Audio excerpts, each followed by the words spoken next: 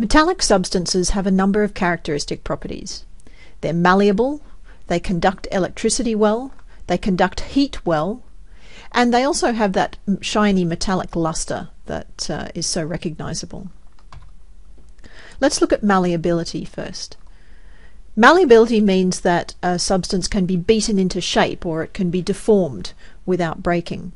This property was what allowed the ancient Vikings, Romans, and other civilizations to make gold jewelry and bronze and iron weapons and tools with very simple methods. The reason for the malleability of metals is that when a metal lattice is disturbed, although the lattice of positive ions may shift out of shape, the sea of electrons is able to flow between the ions and maintain the electrostatic attraction. This allows the lattice to be greatly deformed without it breaking. This is in contrast to the ionic lattice, which relies on the attraction of neighbouring oppositely charged ions. If an ionic lattice is deformed so that these oppositely charged ions are no longer neighbours, the electrostatic attraction is lost. Metals also conduct electricity well, although some are better conductors than others. This is why we use metals to make wires and to build electrical circuits. For electricity to be conducted through a material, charged particles must move from one place to another.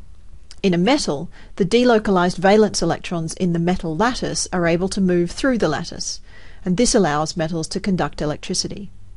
Note that this is different to ionic substances.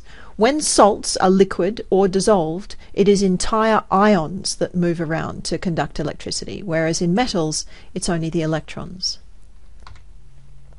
Metals also have good thermal conductivity, meaning that they transfer heat very well.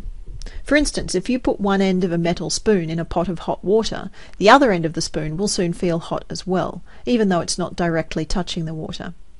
This is also a function of the sea of electrons. In a metal, as electrons heat up, they are able to efficiently conduct the heat energy through the metal lattice.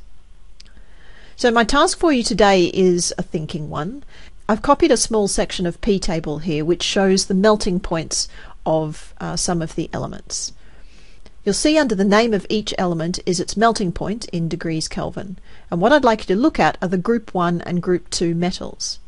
You'll notice that the group 1 metals have lower melting points than the corresponding group 2 metals, and the group 2 metals have lower melting points than the transition metals.